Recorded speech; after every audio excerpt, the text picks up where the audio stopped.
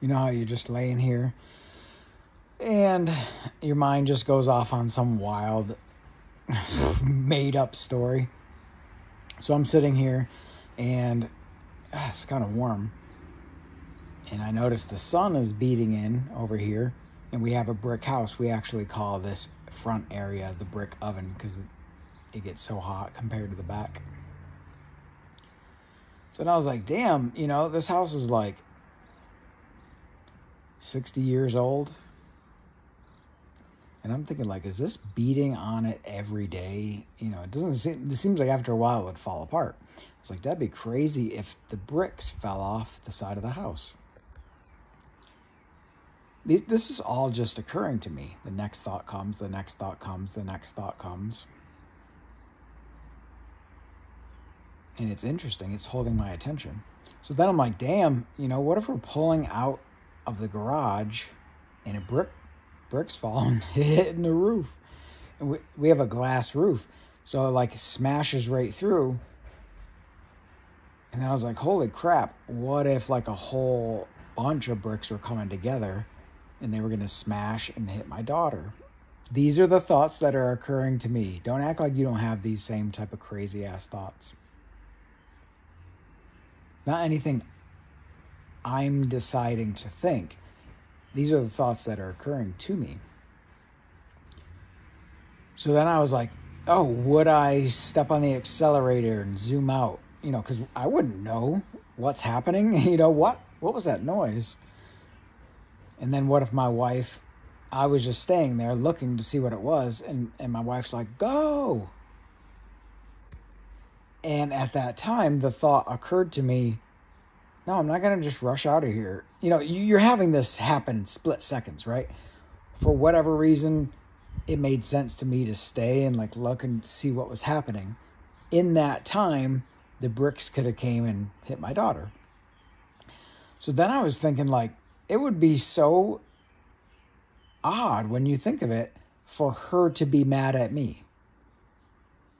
I did what seemed best in the moment, including her saying drive.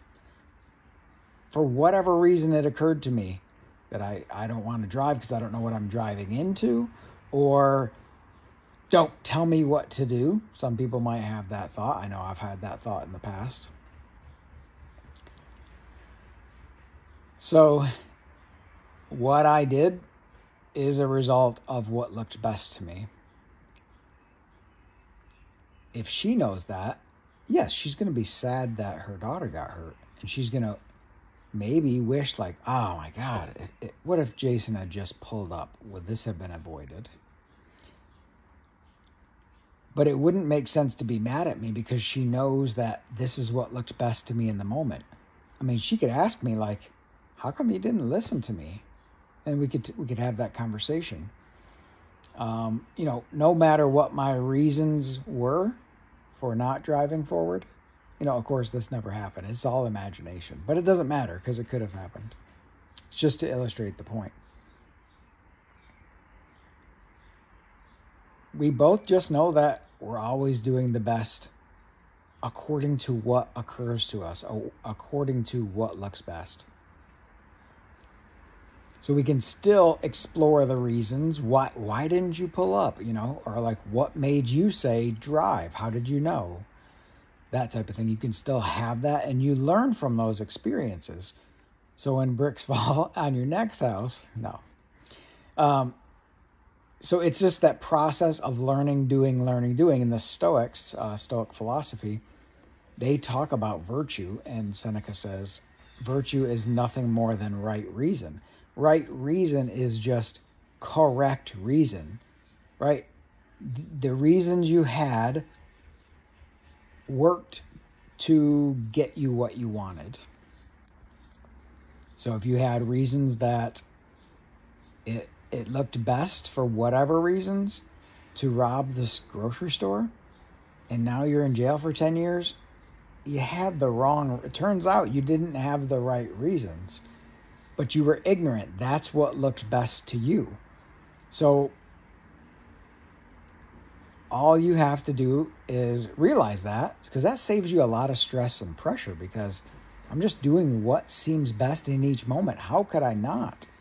How could I see two paths, see path A as the better option, and still take path B? If I took path B, I would have a reason to take path B over path A. If there's $100 on the table and there's $10, and you could have either, and there was no other negative surrounding that, if you valued the 100 more, you'll take the 100. If you valued the 10 more because it just looks cool, ooh, a $10 bill, whatever reasons, you're going to take the $10 bill. So this is how it works. Stress and pressure don't really make sense. Getting angry at somebody doesn't make sense. And then you see it's just, for everybody, a process of learning what is best, learning what makes the most sense, learning from our mistakes and saying like, oh, you know what? I probably shouldn't swing, baseball bats around the kids. Whatever. I don't know an example, but you know what I mean. You see something on TV and it's like, drunk driving kills 10 people. So you're driving and you're like, we're going to this bar, and you're thinking like, imagine if I killed somebody. Like, I couldn't live with myself. There's no way that I'm driving, right? That influences you and changes your reason. Changed reason, improved reason, the software update. Now the software has better reasons which better guide your life. And there's no unhappiness in any of this because you see that it couldn't have been any other way than it is.